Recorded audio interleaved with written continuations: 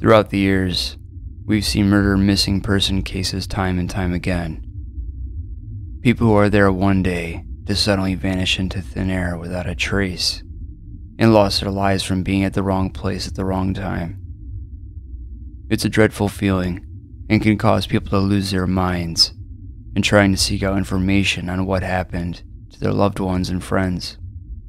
Most of the time, justice is rightfully served, or a person is found, but in some cases, don't go any further than what little details are collected from the start, with the perpetrator still being out there walking amongst possibly new victims, or someone missing out in the cruelty of the world. It's a sad state of affairs when no word, evidence, or information is brought to light, leading up to the events that transpired. A family suffering from the loss of a loved one and not getting closure has to be one of the most painful experiences to have. Today, I'm going to briefly go over 5 cold cases that have yet to be solved. Linda Holgerson. Linda Holgerson was a 57-year-old woman who was mentally and physically handicapped. Her friends have stated that she was someone who had never made enemies and wouldn't get into cars with people she didn't know.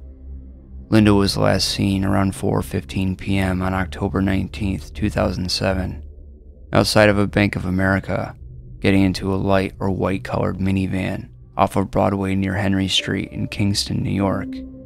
She was wearing a white puffy coat with a hood, light-colored sweatpants, and dark-colored sneakers.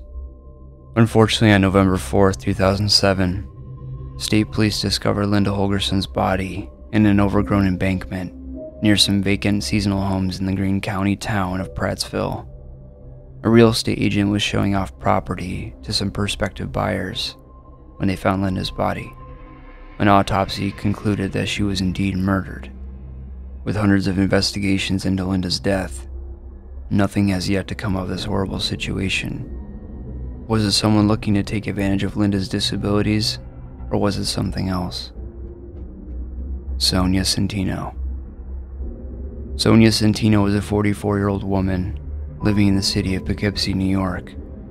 She was reported to have been last seen in the Main Street area of Poughkeepsie during the winter of 2006. Sonia was wearing a blue fleece Okemo ski zip-up, a dark-colored tunic, and black high-heeled ankle booties. She also had a tattoo of a winged lion on her chest. On August 4, 2006, the New York State Police were dispatched to 123 Mountain Road in the town of LaGrange around 3:55 p.m. to investigate human remains that were discovered in a shallow grave.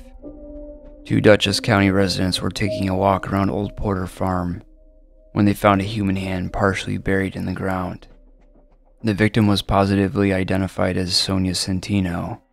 The investigation has also indicated that she was dead in the shallow grave for approximately 3 to 7 months. So who murdered Sonia Centino? What happened that cold November night in Poughkeepsie? McDonald. McDonald was a 20-year-old college student who was attending SUNY Orange Community College in Middletown, New York.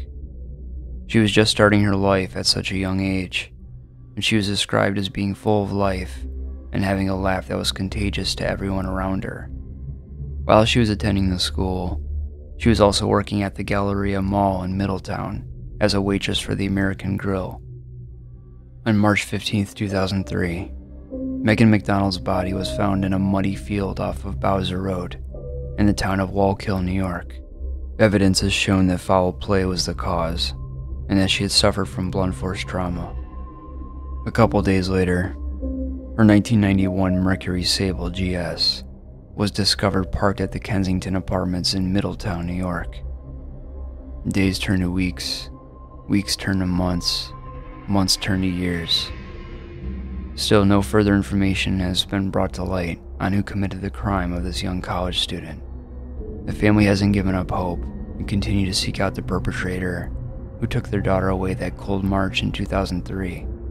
The search for more information is not a sprint but a marathon. While the case remains unsolved, the mother has a word for the persons involved. This is a great burden that you're carrying around, and And when you think about it, you've been carrying this secret around for the past 13 years. If you were to come to the police and give yourself up, you would feel so much better, because that great weight would be lifted off your shoulder and that burden would be gone. And you'd finally be able to know that the secret, the terrible secret that you've been carrying around with you, is now gone. And then you can move on from there. And you would be doing so many people a great service, not only the public and our family and friends, myself, but also for Megan, because Megan didn't deserve what happened to her. I'm hoping someday that Megan McDonald's family can find peace, and that this monster that's still on the loose will get the justice that they deserve. Now, I find these first 3 cases fascinating, all of them spanning over a 4-year period, from 2003 to 2007, and all within the same New York region. I'm not making any claims, but I wonder if they're linked in any way. Does this area of New York have a serial killer on the loose that's never been caught? With Middletown and Kingston only being 1 hour away from each other, and Poughkeepsie being in between the both of them, it's just odd to me. But I do hope they're able to find the perpetrators of these 3 unfortunate cases. Lutricia Steele. Lutricia Steele was a 27-year-old woman from Schenectady, New York. Steele was faced with a troublesome childhood and was mostly raised in a foster care. As an adult, for a brief time, she worked at and allegedly sold marijuana occasionally. She accused her youngest child's father of at the time, and his trial was to start in May of 2009, where she was supposed to testify against him. On May 1st at 2 p.m., Lutricia Steele was last seen leaving her home that she shared with her mother in the 1100 block of Webster Street in Schenectady, New York. And that day, she told her mother that she would be back in 2 hours to pick her 2 youngest kids up to go to a barbecue. At that time, she did not have a vehicle. Steele ran some personal errands and cashed a check, but never returned home that day and was never heard from again. The day she disappeared, Steele told a friend of hers that she was pregnant and that she had a doctor's appointment that day to discuss how far along she was.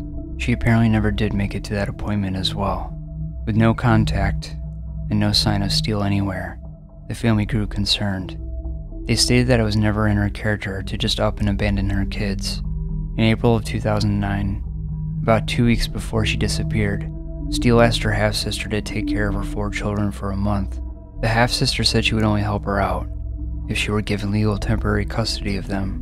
Steele refused, and her brother offered to take the kids instead, with Steele turning him down. Unfortunately, with Steele missing, her children were split apart, with her 2 oldest kids going to the father and the 2 youngest kids going to the grandmother. Steele also had a prepaid cell phone that went missing with her. The police have tried contacting the phone numerous times with no answer, and no calls were made from the phone as well. Lutricia Steele's case is yet to be solved. She has never been heard or seen from. Was this an act of a troubled childhood and mental state that caused her to leave without a trace? Or was it possibly someone out there trying to make sure that Steele was never to be heard from again? Suzanne Gloria Lyall. Suzanne Gloria Lyall was a 19-year-old woman who was quiet and expressed herself through poetry. She was an avid fan of computers in the band Rush. In 1998, Suzanne attended the SUNY College in Albany, New York, where she was studying computer science. She also worked part-time at Babbage's Software in the Crossgates Mall in Guilderland, New York. On March 2, 1998, Suzanne left work at around 9:20 p.m. and boarded a Capital District transit bus near the mall. She exited the bus around 9:45 p.m. at the Collins Circle stop on the SUNY campus. Normally, Suzanne would call her boyfriend when she'd arrive back at her dorm room after work, but he never heard from her that night. With it being an unusual sign, he attempted to get a hold of her for a while, but was unable to do so. There was no evidence of her coming back to the dorm room, and Suzanne was never seen again. With no sign or word from Lyall, a missing persons investigation went underway. Lyall's mother mentioned that Suzanne's relationship with her boyfriend was unhealthy, and she repeatedly tried to break up with him. Suzanne's boyfriend claimed that he was playing video games online with a friend at the time Lyall went missing. with a friend supporting his claim. But Suzanne's parents felt like he may have been involved in the case. They mentioned that although he only lived a short distance away from the campus, he never stopped to check in on her when she didn't answer his calls. Suzanne's coworker also told the authorities that she had mentioned an unidentified man stalking her before March, but she didn't seem scared of the person. It's also not known if this stalker has any relation to the case. One of the creepy things about this case is Suzanne's ATM card was used by an unidentified person on March 3rd, 1998, the day after her disappearance. The ATM card was used to extract $20 at a steward shop on the corner of Manning Boulevard and Central Avenue, just shy of 3 miles from the SUNY Albany campus. Even though the person was unidentified, they used the correct PIN first try. 2 months after Suzanne's disappearance, her work name tag was discovered in an area adjacent to the visitors' parking lot at the SUNY College. The tag was approximately 30 yards from the Collins Circle bus stop. It's not known if Lyall lost the tag the night she went missing, but it appeared to have been exposed to the elements for a while. So what happened to Suzanne Gloria Lyall? Was this stalker the case of her disappearance? Was it her boyfriend? Or was there another motive behind her vanishing from everyone's existence? With the case still being unsolved, we may or may never know. The world can be a cruel place. You never know what the next day will bring. I'm hoping that justice and closure can come to these cases, and that the family will find peace through it. Thank you for watching, stay safe, and I'll see you in the next one.